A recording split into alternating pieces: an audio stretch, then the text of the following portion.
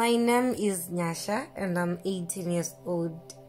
I've had a lot of things that happened in my life. I never knew my father. He died when I was very little. And when I was in grade 3, my mother passed away.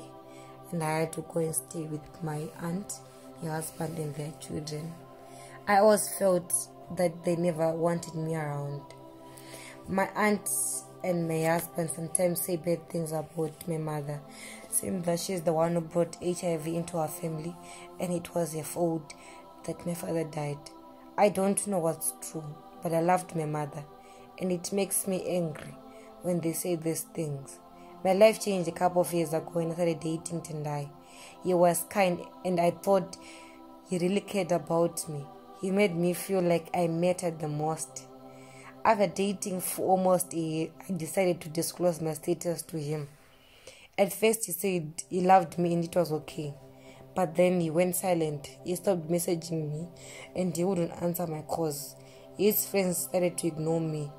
It wasn't long before I saw him with a new girl, someone who used to be a friend of mine. Then to make things worse, he told others about my status and that they shouldn't date me. I felt so betrayed and angry, like everything was taken away from me. I had trusted him. I got really depressed.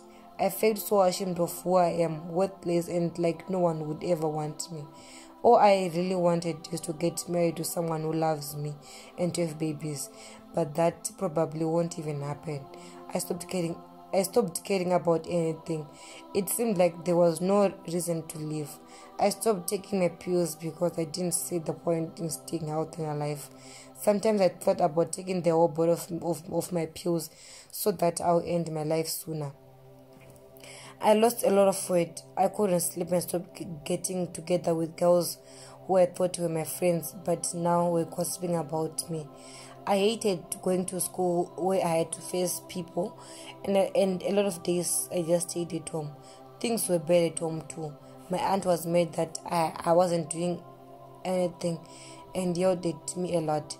Patients and kids from the clinic came to visit me at home because I had missed a clinic appointment. At first I told her I didn't want to talk with her, but she kept trying. She kept messaging and stopped by another time. I finally opened up to her about what had happened. She also had a boyfriend who dumped her and could really understand.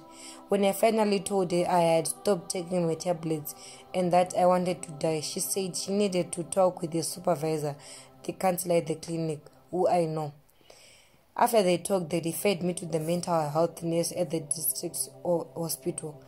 I didn't want to talk with someone new and I didn't see how it would help, but patients insisted and went with me. The nurse was very nice and I liked talking with her. It made me feel better. Also, patients kept visiting me at home, talking with me and encouraging me. She got me to see that I hadn't lost anything and I still have a lot to live for. I started taking my pills again. I take them every day now. I think that if I get a chance, I'd like to become a kid too. I'd like to help others like the way patients help me.